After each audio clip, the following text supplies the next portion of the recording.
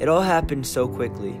After 8 weeks of strategy and planning, building and practice, our season came to a screeching halt along with so much else. We wish we had some better news here today. It's about 2 p.m. Eastern time today, FIRST announced officially and finally they have suspended the season. Championships are canceled. And even now, there it all sits, much as it did on that day in March when everything shut down. The competition robot, unfinished. School, closed.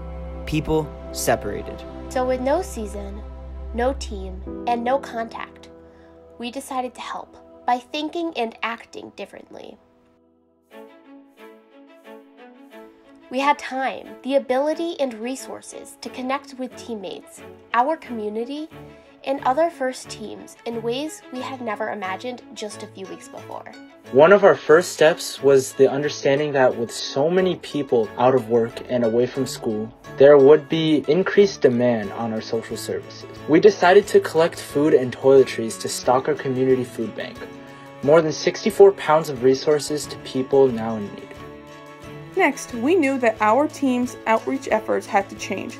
Our Cyber Seniors program shifted from in-person visits to sending handwritten notes and helping out on community drive-bys to let them know that they had not been forgotten.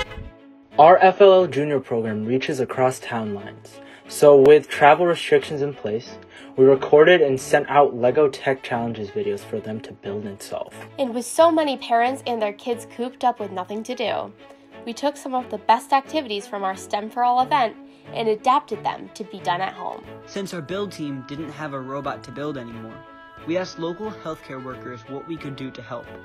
They said they needed something to make wearing masks more comfortable. So we designed, manufactured, and delivered thousands of ear savers to local hospitals and medical offices. We recognized that it was important to keep team morale up during this time.